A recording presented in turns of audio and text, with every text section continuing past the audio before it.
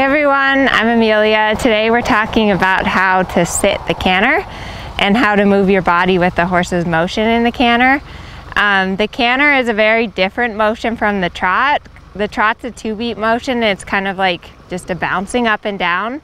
The canter is more of a circular, kind of a rocking horse movement. So when you canter, your hips actually a little bit move from the back to the front of the saddle, like as the horse takes the stride forward.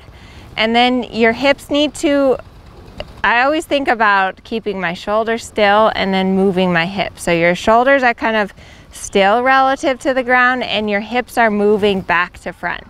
It's really important that you move with your horse in the canter, because if you don't, your horse isn't going to keep cantering. Like a lot of riders tighten up and they kind of like are bouncing the canter or posting the canter. That's all going to cause your horse to tighten up their back, and they probably are not going to keep cantering. So let me demonstrate.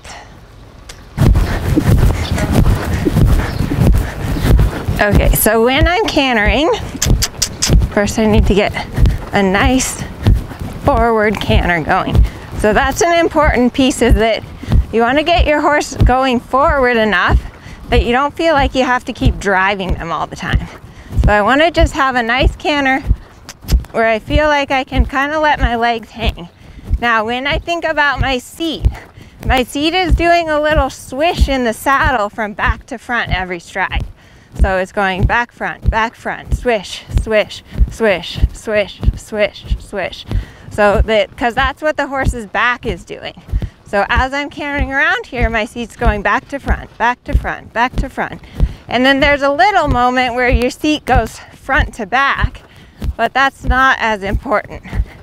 So some common mistakes that I see riders make, the most common is that they just don't let their hip joint, like your hip joint right here has to flex in the canter. So if you don't let that flex and you're stiff, your butt's gonna start doing this. You see how now I'm slapping in the saddle? It's kind of like I'm almost posting the canter, and that's not good. So again, if I let my hip joints move, now I'm sitting in the canter. Another one that I often see is that riders canter with their shoulders instead of their hips. So they kind of like, I can't even do it. It's really hard to do. Let me see if I can demonstrate. So when riders canter with their shoulders, they're basically going like this. Like they're trying to pump with their shoulders to get the horse to canter. And you can see how this horse is like, what are you doing? So I've got to keep my shoulders and my hands still and let my hips kind of swing forward between my hands. So let's do the other lead. So again, a good canter seat, your hips are moving from back to front in the saddle. Your upper body is vertical over your hips. So I'm not too far forward, nor am I too far back. I'm thinking of that little swishing motion, that my hips have to swish from the back to the front of the saddle. If I lock up my hips, I'm gonna get this, right? Now you can see bounce, bounce, bounce, bounce. That's not very nice for my horse's back because I'm landing in the saddle every stride. If you're moving too much in your shoulders or your upper body rather than your hips, you're gonna get like this, where you're kind of like, and you see my horse is like, oh, should I trot? I don't know what she wants.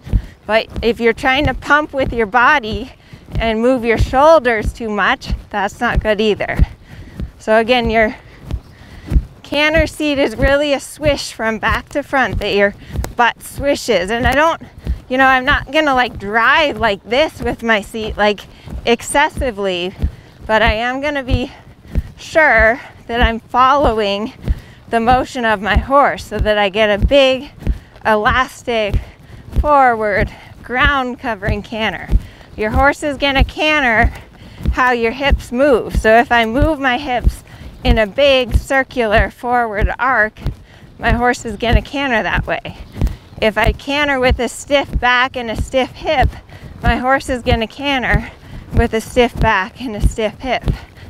So Those are just some things to think about for your canter seat. Thanks for watching. Don't forget to like, subscribe, and leave us a comment if this helped. The end.